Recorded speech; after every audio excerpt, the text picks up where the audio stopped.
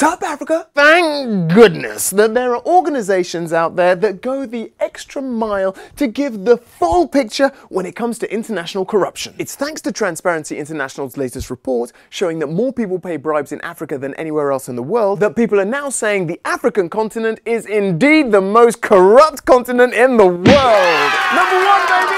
Yeah! That's it, guys. My name's Ikenna Azuike. Thanks for watching. Wait! Nobody tell me that Africa is better than us.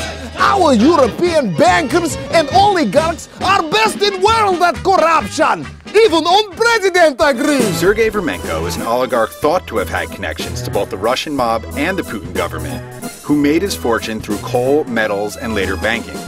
Это же тяжкое преступление в Америке, налоги. Налоги у нас никто не платил. То есть была вольница, то есть так вот.